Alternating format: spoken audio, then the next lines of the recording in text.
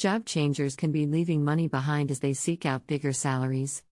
A record number of people changed occupations during the pandemic. This increases the likelihood that many people will forget to bring their retirement money with them.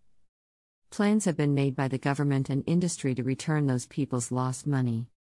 You might be the owner of one of the millions of forgotten 401k funds holding more than $1 trillion in assets if you quit your job, were fired, or were let go over the past few years amid the pandemic. But assistance is on the way to help you get those funds back. Congress enacted Secure Act 2.0 in the closing weeks of 2022, which among other things commits to creating a nationwide lost and found database for misplaced retirement savings by 2025. Workers had plenty of chances to lose retirement assets due to the recent large changes in the employment market. 23 million individuals lost their jobs as a result of business closures at the outset of the pandemic, the most since the government began keeping track of that information. A strong and quick rebound after the economy reopened led to labor shortages that, along with the stress of the health crisis, led a record 4.5 million workers to leave their employment in November 2021 in search of better pay or more rewarding work.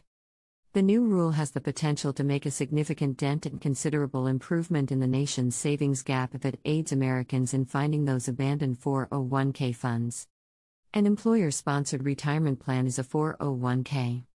They're not offered by all businesses, but the majority of sizable ones do, deducting contributions from employees' paychecks and investing the money in the stock market to help them accumulate savings. Tax advantages apply to contributions up to a specific level, and employers may match a portion of employee contributions. Although there are other ways for employees to save for retirement, such as IRAs and pensions, 401k funds account for nearly one-fifth of the $37.2 trillion U.S. retirement market, which is why proponents of the law's lost and found provision believe it is so important for bridging the gap in savings that the country currently faces. According to industry figures, there will be roughly 600,000 plans, 60 million active members, and millions of former employees and retirees in 2020. These accounts had an estimated $7.3 trillion worth of stocks, bonds, cash, and other assets as of June 20, 2021. How many people do so when they quit their jobs, and how much does that cost? According to projections from Capitalize, a financial services company that specializes in 401k, there were 24.3 million forgotten 401k funds as of May 2021, with approximately $1.35 trillion in assets, and 2.8 million more left behind each year by people leaving jobs. Over the course of a person's lifetime, foregoing retirement savings due to a forgotten 401k account might cost them close to $700,000. Companies are permitted to roll over forgotten accounts with balances between $1,000 and $5,000 into an IRA under the Economic Growth and Tax Relief Reconciliation Act of 2001. The issue with that is that those accounts continue to deteriorate.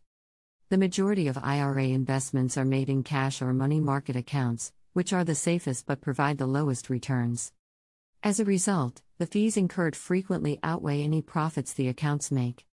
Over a 40-year period, the funds would have accumulated an additional $1.51 trillion if they had continued to be invested. According to the independent, tax-exempt research organization, individuals between the ages of 25 and 34 would have saved an additional $659 billion for retirement. What benefit may a nationwide lost and found database provide? Stay tuned for part 2 of this video. Meanwhile, share your thoughts in the comments section below.